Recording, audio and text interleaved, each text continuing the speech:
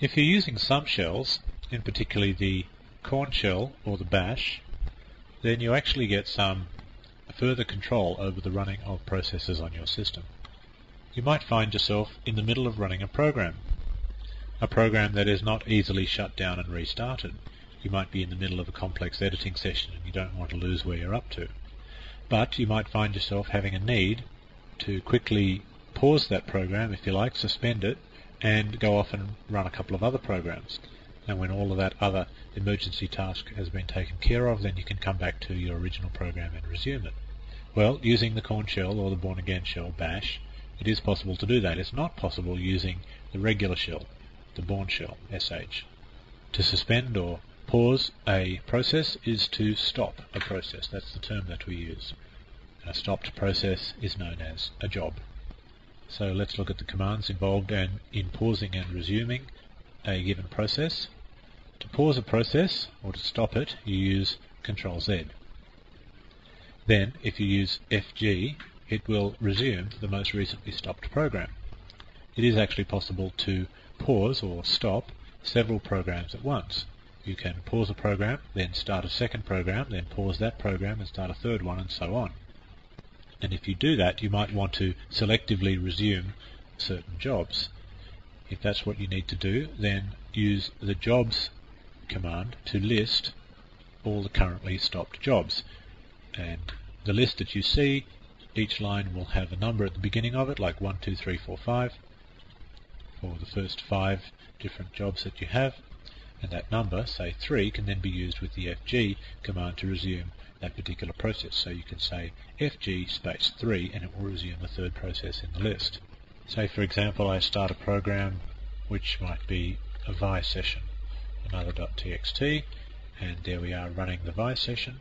Now I will type Ctrl-Z.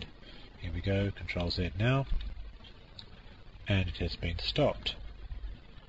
And you can see the number 1 next to it. At the beginning of the line I had stopped, and it is stopped job number 1.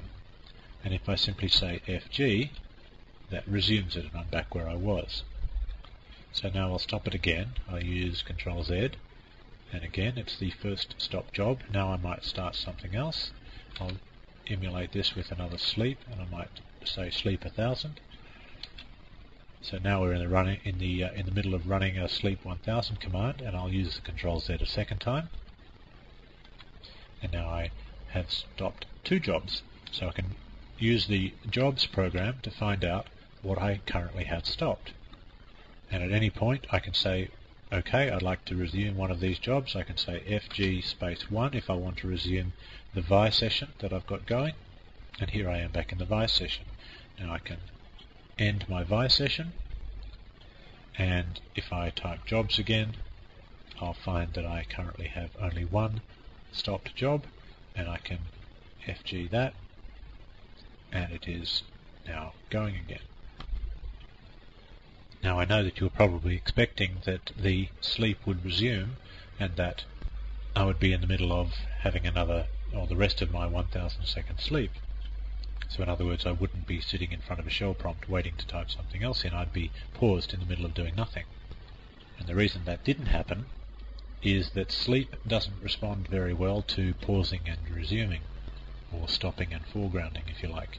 The FG, I should have mentioned earlier, is short for foreground. Bring it back to the foreground. Anyway, sleep doesn't deal with that very well. And so if you try and suspend the sleep program, it will actually interrupt it, and the program will actually terminate at that point. That's just particular to the sleep program. A final word on jobs. If you have a process that you've started asynchronously using the ampersand symbol on the end of the command line, it actually cannot be stopped. But if you think about it, you wouldn't really need to stop it, because the main reason for stopping things is so that you've got the command line back again so that you could start some other job.